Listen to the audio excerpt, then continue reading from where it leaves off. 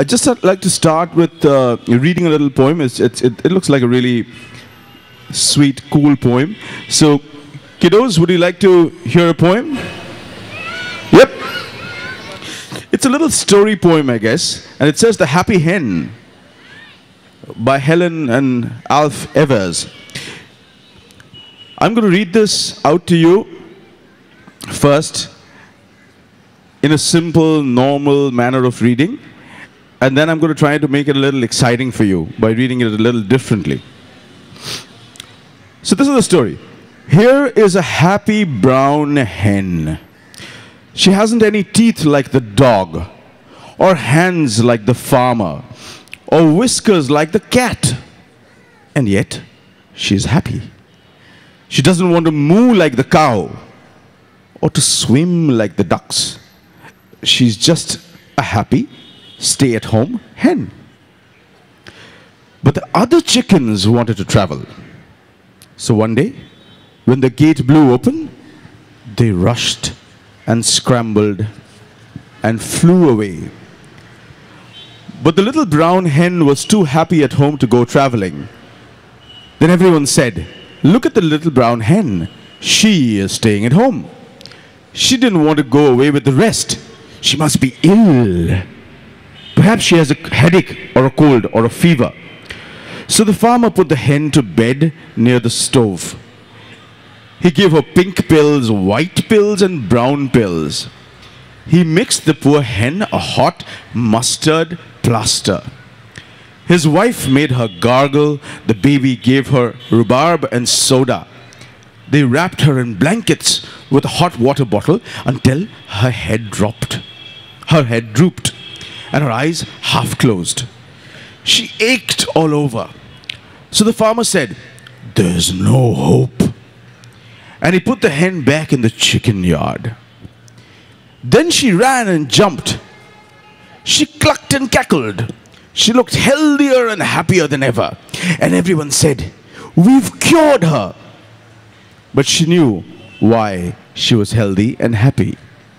Nobody bothered her, and she was home. So that's your little story. You like the story of the hen, kiddos? Lovely. All right. I'm going to try reading it to you like this. Tell me how it feels if I read it to you like this. Here is a happy hen. She hasn't any teeth like the dog, or hands like the farmer, or whiskers like the cat. And she is happy, and she doesn't want to move like the cow, or to swim like the ducks. She's happy stay-at-home hen. But the other chickens wanted to travel. So one day when the gate blew open, she rushed and scrambled and flew away. Do you like that? Do you like me reading it like that, kids? Why do you like this? It's rhythm. It's rhythm. It's beatsy. What I'm going to do is, I'm going to tell you a little story myself. Books are about stories. So I'm going to tell you a little story. This is a story which my father used to tell me when I was a little kiddo. My father is a very, very great tabla player. He's a maestro of drumming. When I was a little child, I wouldn't want to practice the tabla. I wouldn't want to practice my drumming. So my father used to tell me little stories. And one of these stories used to be my favorite, where he used to tell me about this little boy who goes to school every day. Every day he goes to school, and every day he hopes, "Oh God, let it be a holiday so that I can go home."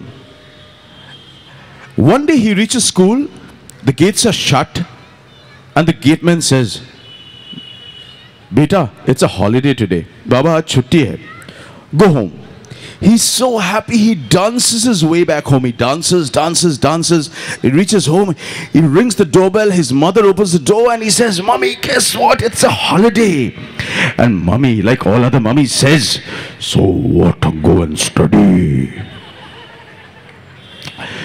But he's so excited, he rushes out into the courtyard and he starts playing around, and mommy goes after him, catches him by the ear. "You naughty little boy, come back home."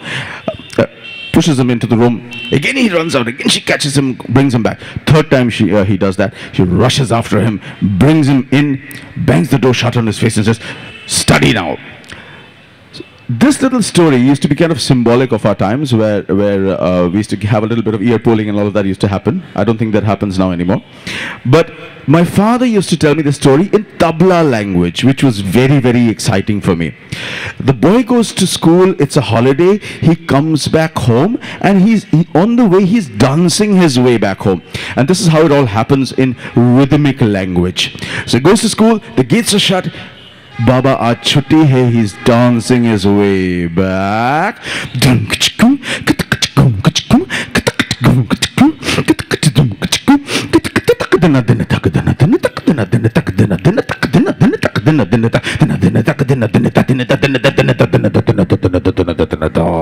The doorbell. Mommy, it's a holiday. Mommy, guess what? It's a holiday.